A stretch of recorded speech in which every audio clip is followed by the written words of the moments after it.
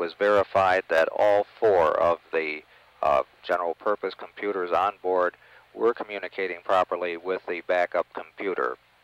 This was one of the problems. This was the problem which stopped the countdown on Friday morning when we were trying to have our first launch of the Space Shuttle.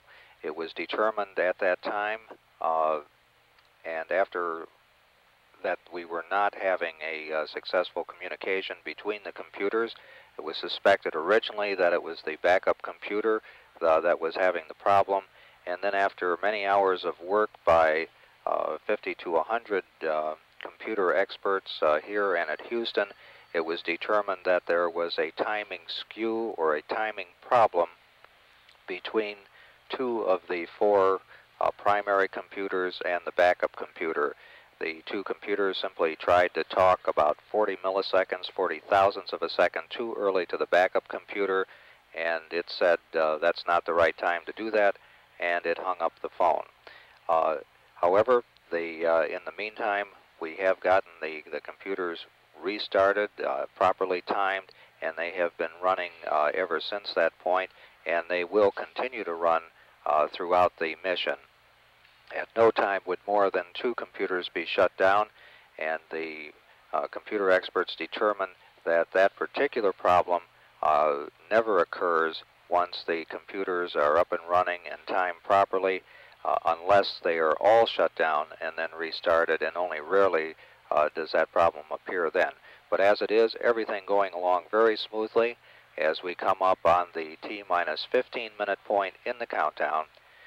T-minus 15 minutes mark. This is shuttle launch control. And B off, mark it. Off. Transmitting AB on. On by. Okay, and mark it A off. And B off. Off. Okay, STD, that's 100%. STD, copy. OS, how you doing? We're in work. 6 mile for program update. Okay. Fuel cells, how you doing on your purge? Doing okay. Let me know when it's done. Be about 30 seconds. All right.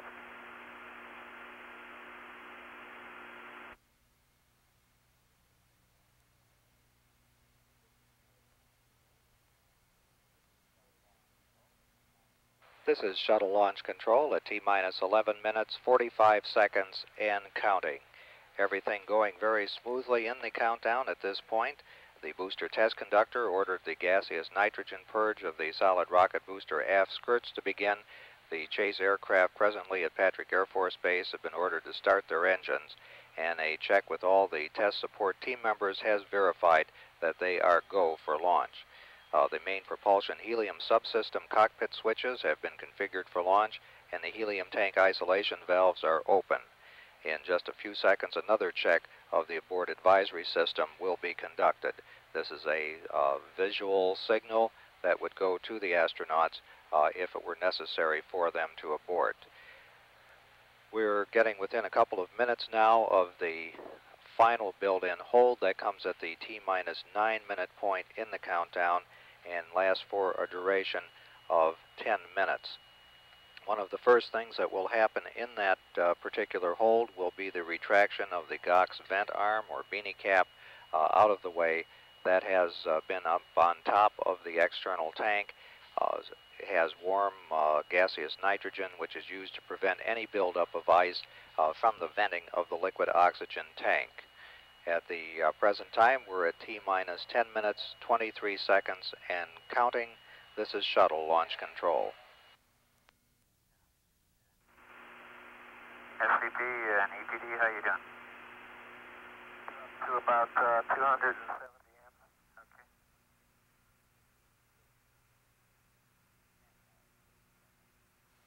Stand by 30 seconds.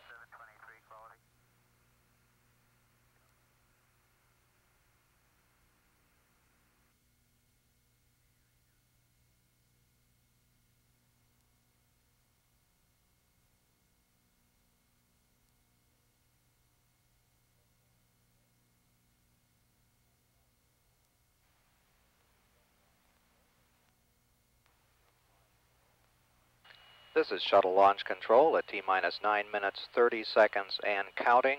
Just a few seconds away now from our final build-in hold at the T-minus 9 minute point in our countdown. Managers are being polled to determine if we are ready to go ahead. We've had confirmation from DoD support that contingency support aircraft and personnel are on station and ready to support the launch. About 5 seconds away now from that final 9 minute build-in hold. We're at T-minus 9 minutes and holding. This is the final 10-minute build-in hold. All personnel in the firing room have been asked to remain seated, and no smoking rule has gone into effect through the launch. We have had a report from the orbiter test conductor, or to the orbiter test conductor, that they are go for launch. At the present time, we know of no major problems as we enter this final 10-minute build-in hold.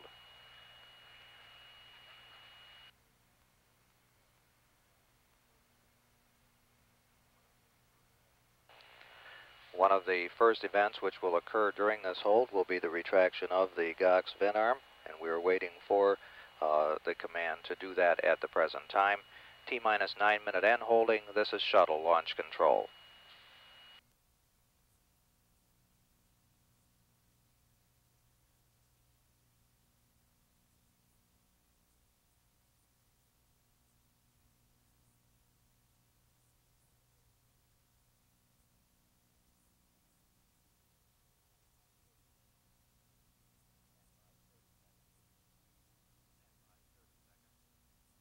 Stand by 30 seconds.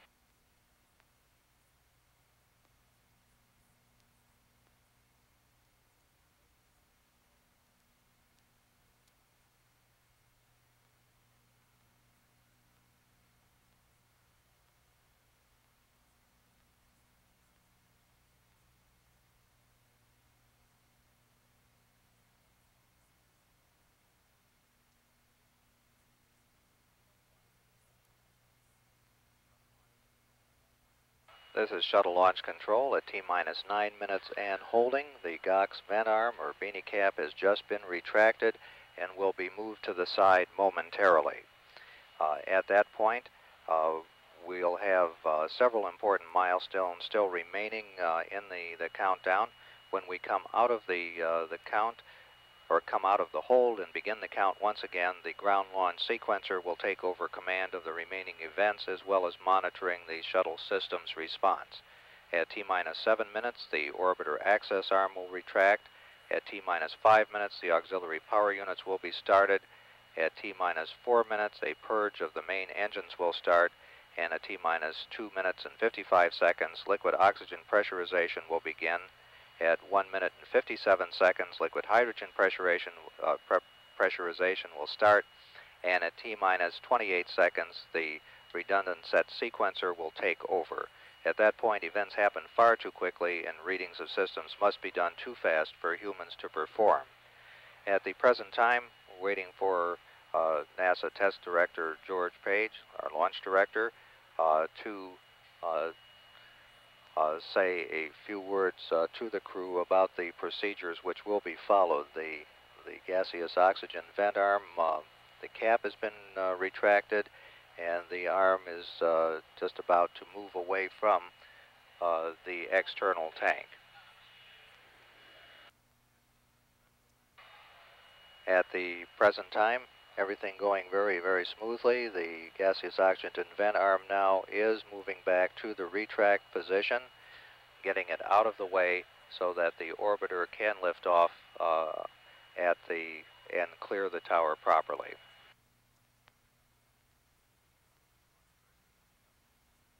The launch director coming up to speak to the crew.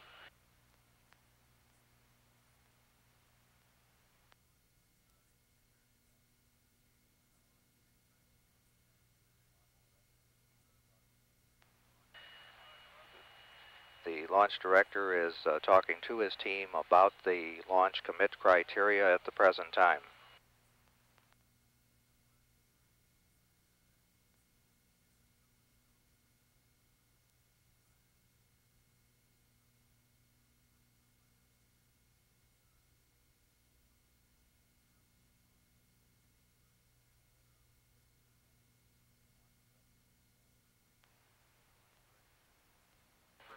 launch director is going through the commit criteria with the launch team, and he is telling them that if they see something that would require that we cut off, that is the thing to do, that we're not going to be taking any chances. Everybody will be talking on the same channel, on what's our channel 212.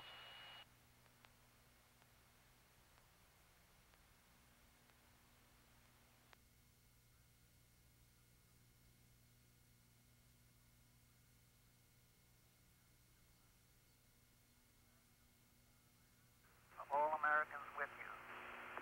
You go in the hand of God and draw on the courage of life. Our countryman and poet, William Cullen Bryant, once said, America is where mankind throws off its last fetters.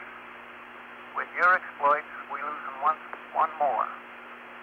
Who, he said, shall place a limit to the giant's strength or curb his swiftness in the forward race? Through you today, we all feel as giants once again. Once again, we feel the surge of pride that comes from knowing we are the first and we are the best, and we are so because we are free.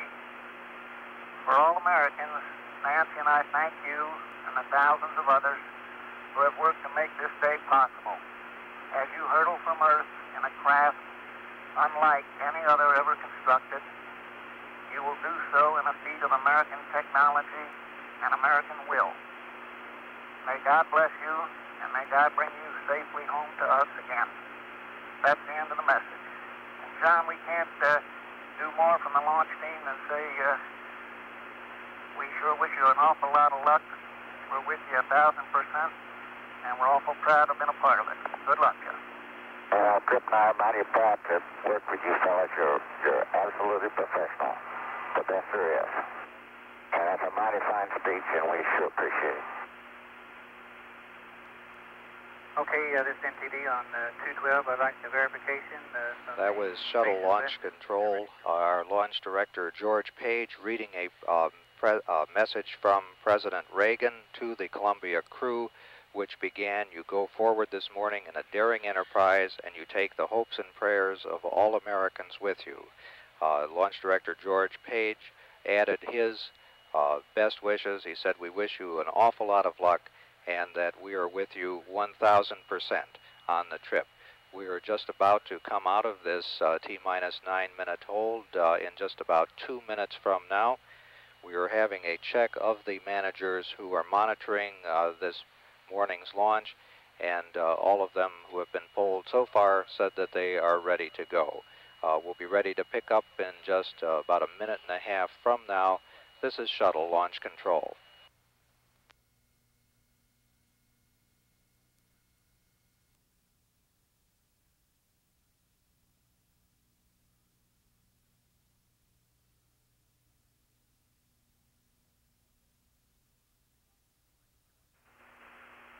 So I-812, okay, you want to set the clock and pick up at 51 minutes past the hour. Affirmative, we're set, we're ready to go. Okay, we also have a go from LRZ. NTD, BTC. Go ahead. Verify that the DFI power is on. Okay. What step is that, Bill? That was the D that we brought over from... I understand. Okay, previous lithium on at 12. Understand.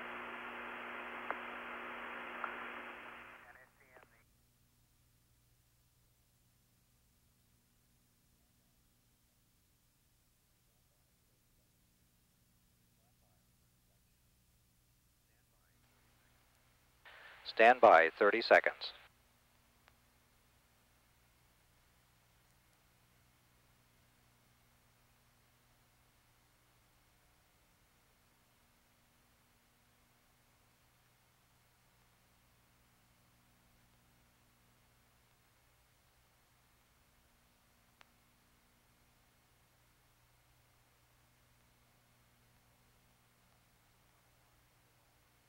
This is Shuttle Launch Control at T-minus 9 minutes and holding. We are approximately 26 seconds away from picking up the countdown at the T-minus 9-minute point.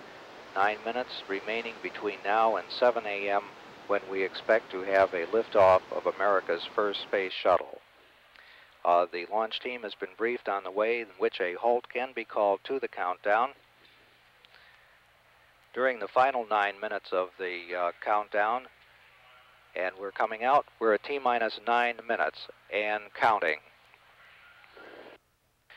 The launch events are being controlled by the ground launch sequencer now. That has been initiated, and that will be in control up to T-minus 25 seconds when they switch to the onboard redundant set launch sequencer.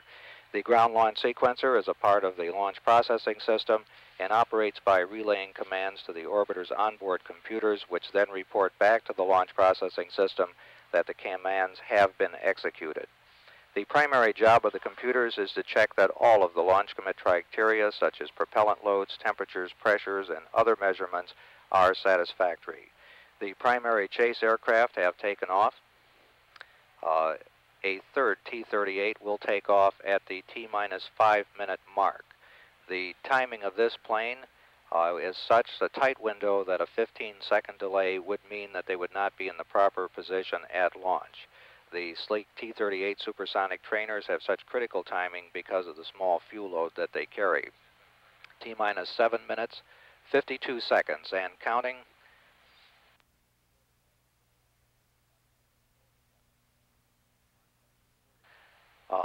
Approximately 40 seconds away from movement of the orbiter access arm. This is the final arm, which was to be moved out of the way to provide for the orbiter to clear the tower properly. This may be a very interesting launch to watch from the standpoint that the orbiter is able to translate slightly horizontally as it begins to lift off, and it also does a roll maneuver which will place it, the orbiter sort of on its back as it goes towards the proper inclination to the equator. T-minus 7 minutes, 7 seconds, and counting. T-minus 7 minutes and counting, and we have retraction of the orbiter access arm, beginning to move back first away from the orbiter and then to swing away. This was the walkway attached to the service structure and used by the crew to walk to the orbiter. The crew has been advised to lower their helmet visors. Very slow movement by the orbiter access arm. T-minus 6 minutes, 29 seconds, and counting. The crew is beginning the APU pre-start. The start begins at the 5 minute point in the countdown. T-minus 6 minutes, 15 seconds, and counting. The APUs are turbine devices fueled by hydrazine, which provides hydraulic power to change the angle of the engines and the flight surfaces on the orbiter. T-minus 5 minutes, 59 seconds, and counting. Pilot Bob Crippen had begun that APU pre-start, which started about 48 seconds from now. The development flight instrumentation, which measures the stresses on the orbiter during flight, have been turned on, and recorders store information for playback after landing. T-minus 5 minutes, 30 seconds, mark and counting. Pilot Bob Crippen has signified the auxiliary power units are ready to be started. T-minus 5 minutes, 15 seconds, and counting.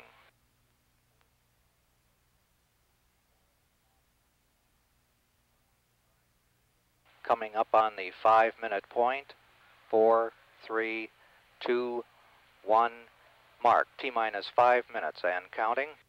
We have had a go for APU start. APU start is in work. This is a start sequence. The final chase plane is taken off from Patrick Air Force Base. T-minus 4 minutes, 42 seconds, and counting.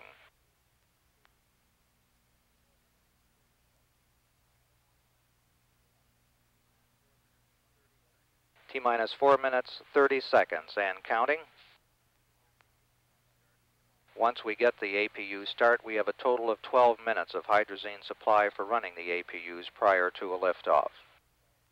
Everything going very smoothly in this count.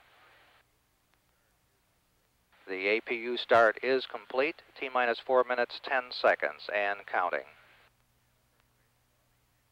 As preparation for main engine ignition, the main fuel valve heaters have been turned off.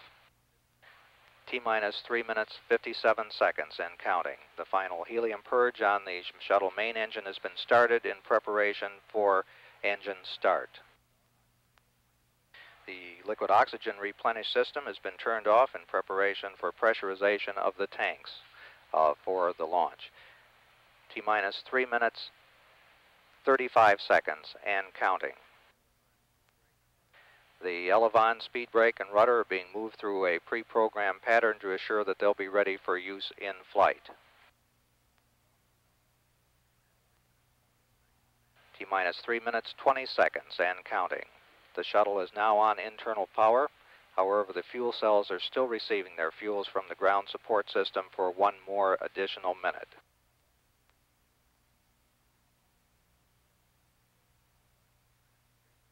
Coming up on T-minus 3 minutes, T-minus 3 minutes, and counting. The engine gimbal or movement check is underway to assure they're ready for flight control. T-minus 2 minutes, 52 seconds. The LOX valve on the external tank has been closed and pressurization has begun.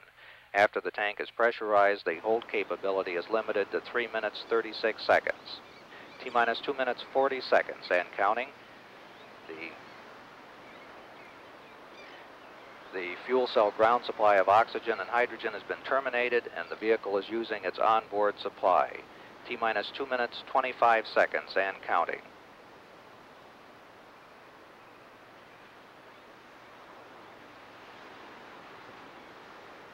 T-minus 2 minutes, 15 seconds. The pressure in the LOX tank is at flight pressure. Coming up on just 2 minutes away from launch. T-minus 2 minutes, mark, and counting.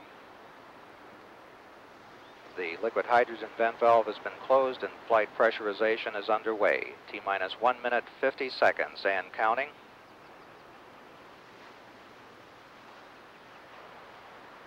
Chuck Hannon has just said smooth sailing, baby, to astronauts John Young and Bob Crippen. T-minus 1 minute, 35 seconds, and counting.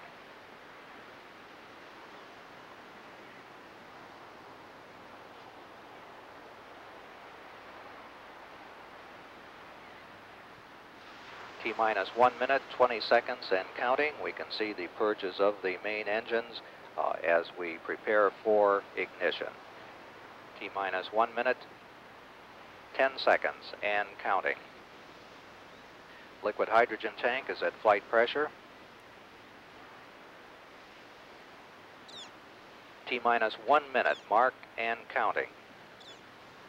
The firing system for the sound suppression water will be armed just a couple seconds from now. It has been armed. T-minus 45 seconds and counting. T-minus 40 seconds and counting. The development flight instrumentation recorders are on. T-minus 35 seconds. We're just a few seconds away from switching to the redundant sense sequencer. T-minus 27 seconds. We have gone for redundant set sequencer start. T-minus 20 seconds and counting. T-minus 15, 14, 13. T-minus 10, 9, 8, 7, 6, 5, 4. We've gone for main engine start. We have main engine start.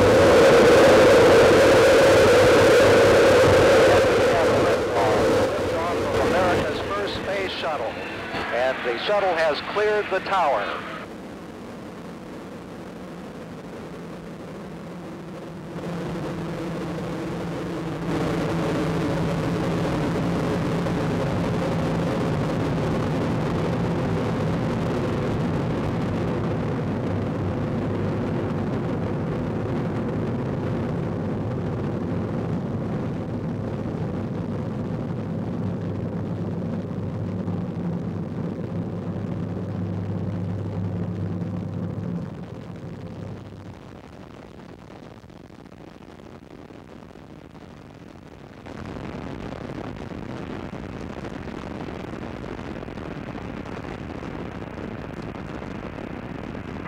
34, Mike Cuba REA. Roger.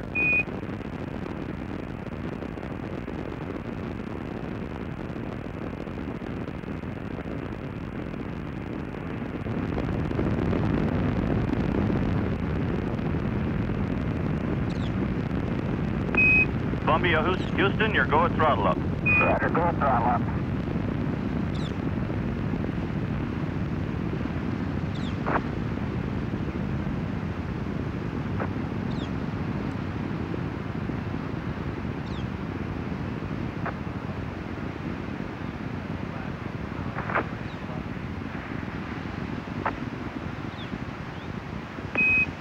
Roger, Columbia, on the nice ride. You're lofting a little bit, so you'll probably be slightly high at staging. 1 minute 45 seconds coming up on go, no go.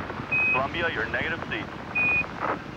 That call up says that Columbia, the altitude is too high for ejection seat use. Mark. Columbia, you're go for SRB SEP. 2 minutes 4 seconds, standing by for SRB SEP confirmation.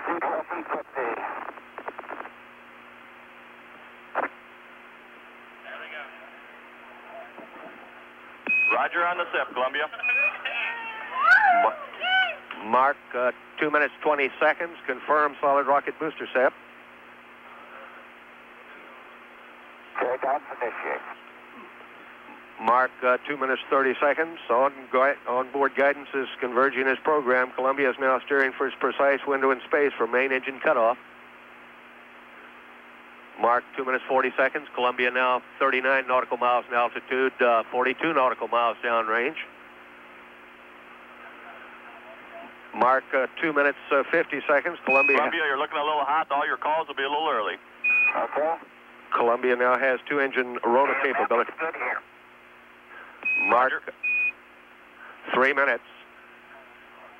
Young and Crippen really moving out now. Velocity now reading 6,200 feet per second.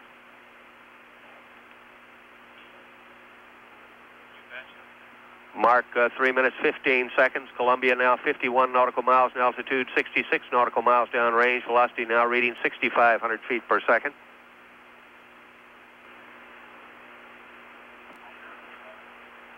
Mark, 3 minutes 30 seconds. Columbia now 55 nautical miles in altitude, 78 nautical miles downrange. Mark, 3 minutes 40 seconds, standing by for a return status check and mission control by Flight Director Neil Hutchinson. Columbia given a green to continue.